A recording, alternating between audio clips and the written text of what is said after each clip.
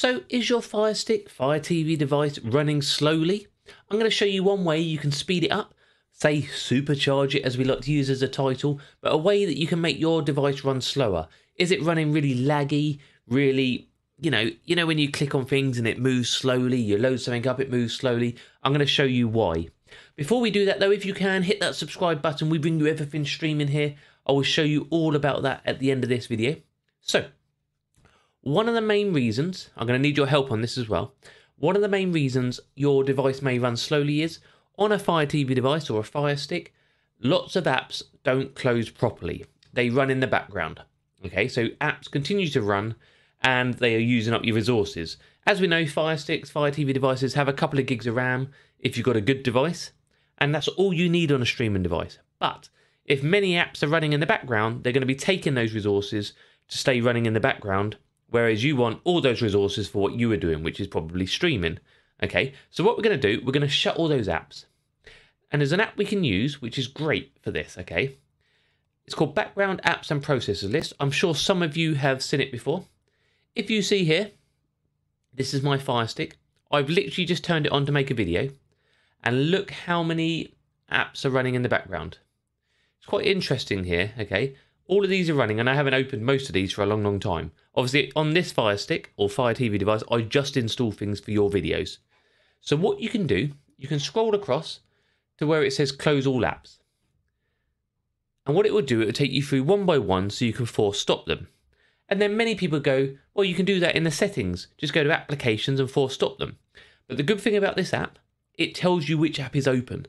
Otherwise, you would have to go through all your applications and force stop them. So what you do, you click on force stop, then you push back, click on force stop, push back, and you just go through all of them. Back, then you hit force stop and back, force stop, back, force stop, back, and you go through all of them. Like this one, if you want to keep your VPN running, which I would like to do, I just push back. I don't force stop it. Then you force stop, back, force stop, back. And there we go. We've got one app running now and not many. The way I said I needed your help, let me know in the comments how many apps you had running. I bet most of you got more than 10. And now your device is going to run a lot quicker, a lot faster, because you haven't got all of those running in the background, which is all we want to do, is want to keep your device running as quick as possible, smooth as possible, and then your stream will run as best as possible. They are limited RAM, but you don't need more RAM, but you need to keep it running quickly. There's a couple of other apps out there you can use for this.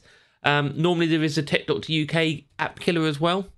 I wasn't able to install it onto this Fire TV stick. I have messaged them about that. When it comes back available, I will let you know about that one as well, because that's a great application where you can do it in one click. But this is a free one. You can just click on it. So like now I'll click on it, open it up. Where do you find this? You go to the magnifying glass.